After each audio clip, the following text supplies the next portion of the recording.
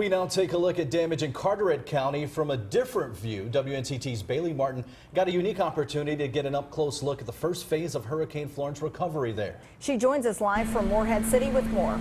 Bailey? Today I went out on a U.S. Army Corps of Engineers survey ship. These surveyors are responsible for making sure that coastal waters are safe for boats to travel in and to bring needed supplies back to the coast.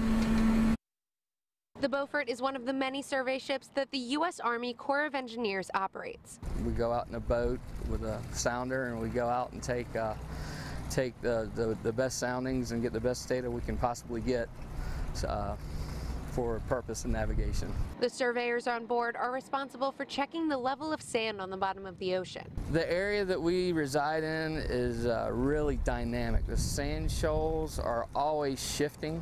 Nothing stays where it's supposed to stay, I guess. And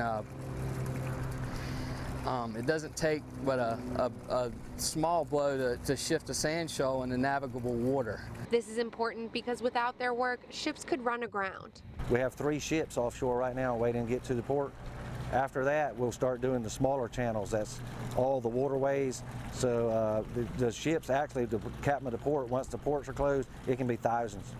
That's thousands of ships that can't gain access to the shore. Even ships carrying necessary supplies to help facilitate recovery on the coast. We can get the ships that's waiting offshore into the state port. The Coast Guard will not let them come in until we go out and clear the channel for them to come in.